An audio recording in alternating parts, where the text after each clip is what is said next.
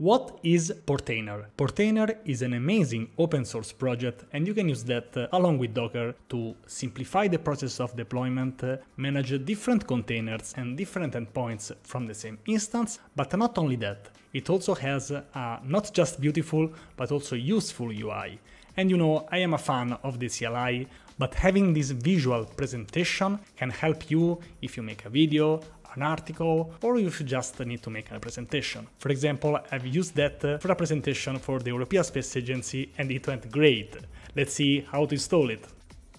Okay, let's install Portainer, and to follow along you just need the Docker installed up and running on your machine. Usually when we use Docker to show all the containers, we type docker ps-a and we see something like this, which works, but it doesn't look very good. Here on the portainer.io official site there are a lot of information. Let's click on install. Here there are two versions, Portainer CE, which stands for Community Edition, I think, and Portainer Business. In this video we will install Portainer CE.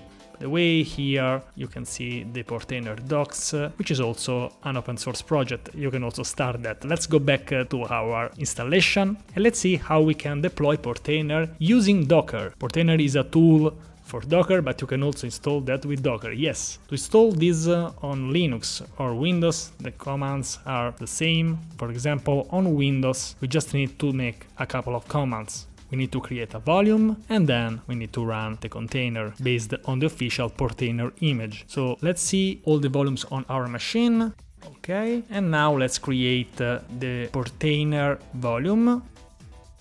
Let's check again. Okay, and now this long command, let me copy paste that, let's clear it, it's better. And here we can see this command, -d stands for detached. This means that this container will run in background, it will not block our terminal. Then we are publishing two ports, 8000 and 9000. The name of this container will be Portainer. This is not mandatory, but it's useful. The restart policy is always. This means that if there is any problem, that will just restart automatically. And then we have two -v options. One uses the docker.sock, which is a Unix socket that enables the Docker server-side daemon to communicate through the command line with REST API. And the second one, if you can remember, it's just the Portainer data volume. And since we don't have the image on our machine, this will pull the official Portainer image from Docker Hub. Let's check it fast, updated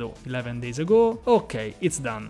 Now, if we do docker ps-a, we can see the container of Portainer, and if we go on a browser and if we type localhost :9000, we can see this beautiful UI. You can choose a username, password and confirm password, and then we can create a user. Then we can click on Docker, manage the local Docker environment, connect, and here we can see the configuration of our Docker machine in a more suitable way.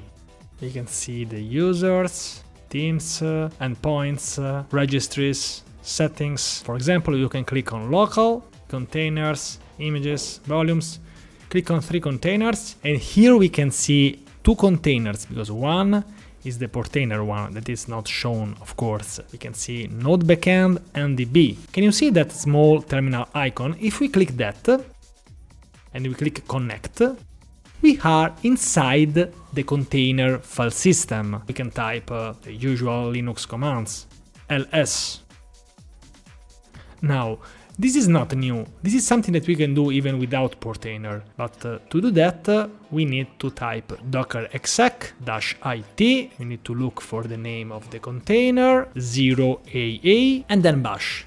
And we are inside the container's file system, but if you can't remember this command, maybe it's better in this way.